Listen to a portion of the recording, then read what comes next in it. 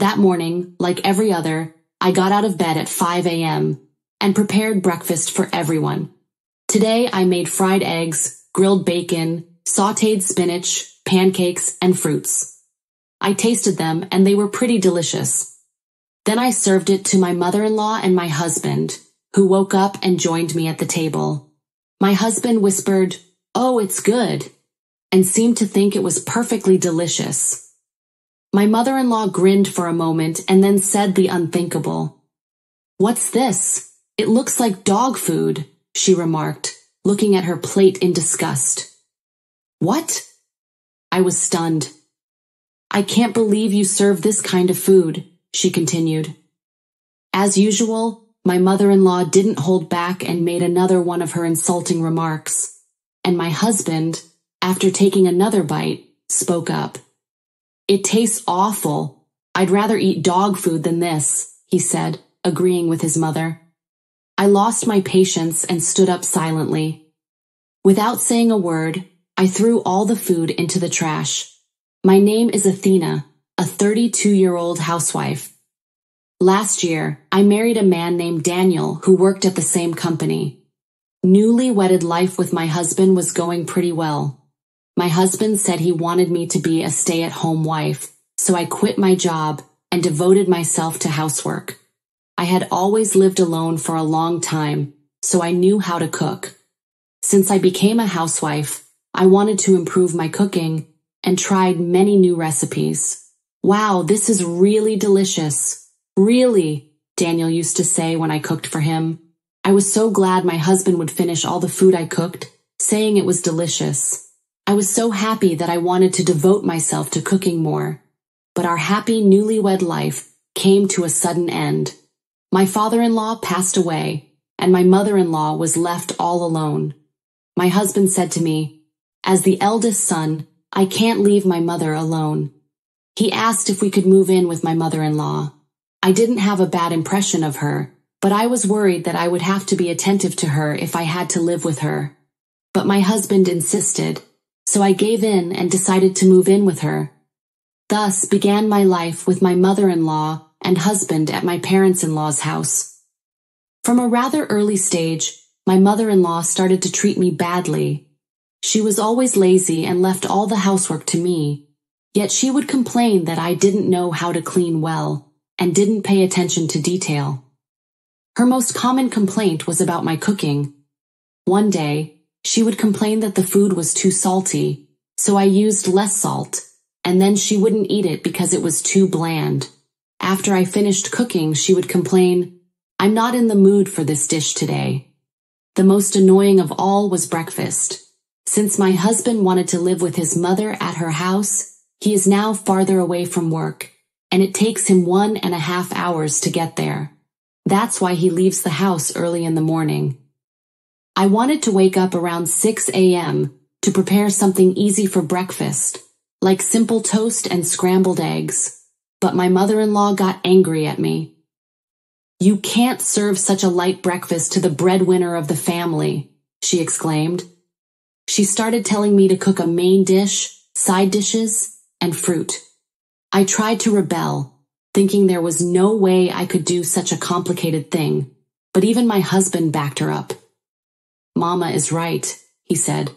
"I'm going to ask you to do it from tomorrow." With no one on my side, I had no choice but to comply with their unreasonable demands. But I was still in good spirits at the time. I was determined to make a perfect breakfast and surprise them. Then I started getting up at 5 a.m. to make breakfast. One day, it was grilled salmon, sauteed spinach, eggs, and fruits. Another day, I made an omelet with vegetables like tomatoes, onions, and peppers. I also grilled sausages and put them on the side. I made a variety of dishes and kept adding new ones. However, despite all my efforts, my mother-in-law would always criticize my cooking. "What a horrible dish this is," she'd say, shaking her head in disapproval. My husband, at first, said it was delicious, but my mother-in-law kept saying it was terrible.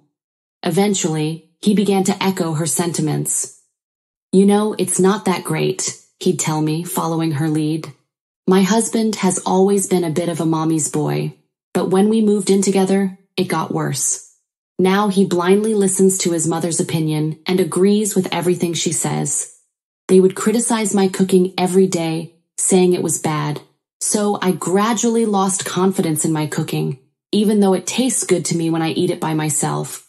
But as they continued to tell me my food tasted bad, I started to think I had no talent in cooking.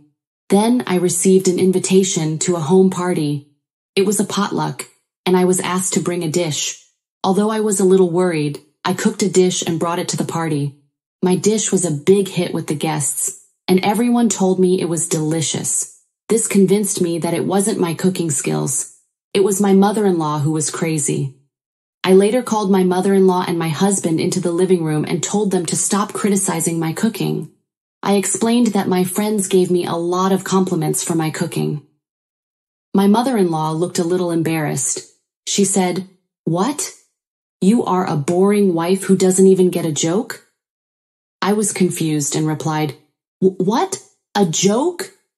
She continued, "Young people these days are so clueless. Don't be ridiculous. Do you know how much pain I'm going through?" "You're exaggerating. I don't know what kind of thought process you have," my husband added. "Hey, Athena, calm down. Don't embarrass my mother." "What? Was it my fault?" I wanted to have a proper discussion, but I felt like I was being played for a joke. All that remained was a gloomy feeling inside me. Then one day, at breakfast, I ran out of patience. That day, I woke up at 5 a.m., as usual, and made breakfast for everyone.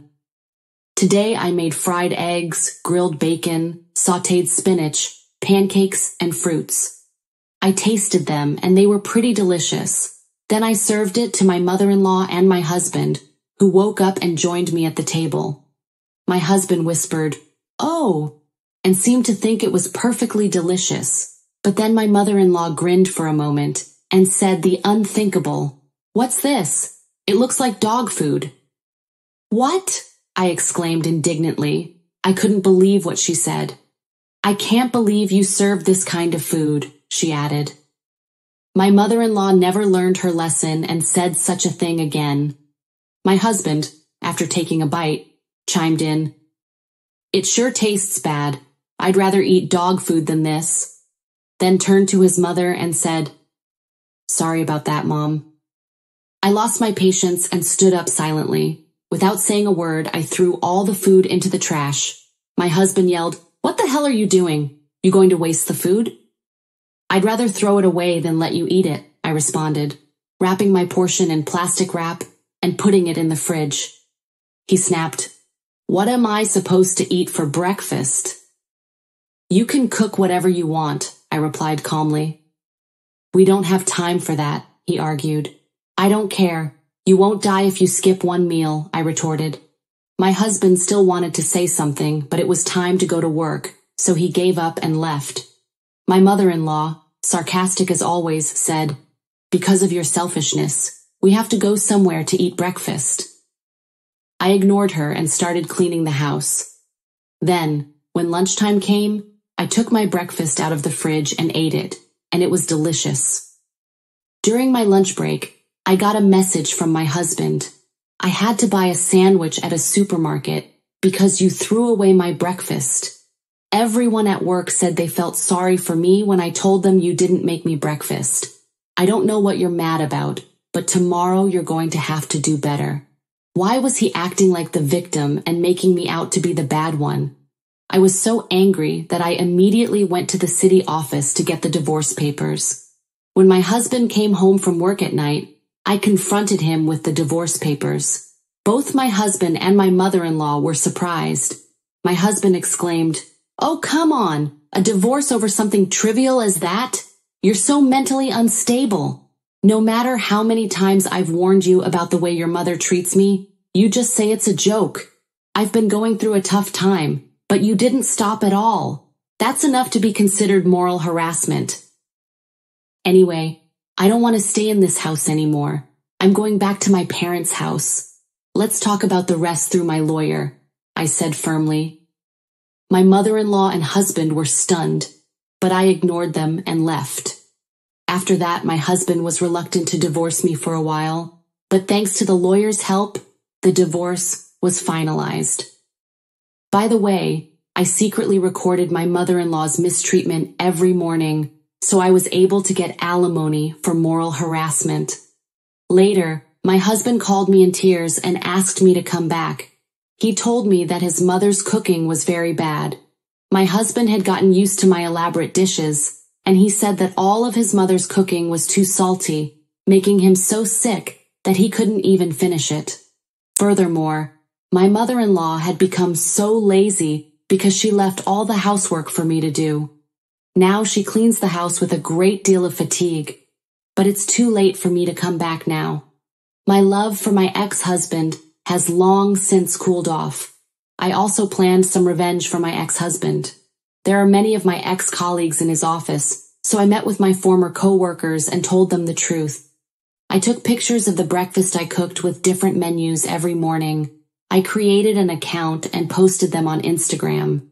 I showed my Instagram to my ex-colleagues and explained that I had cooked such elaborate breakfasts every day. My ex-coworkers told everyone at work about it, and word quickly spread throughout the company. Everyone gave my ex-husband the cold shoulder for harassing his wife, who was trying to be so good. He really deserves it. On the other hand, I was able to get a new job, and I'm now living comfortably on my own. I don't have to get up at 5 a.m. anymore, and I sleep well every day. Cooking has become one of my hobbies, so I'm going to keep up with my skills and add new recipes.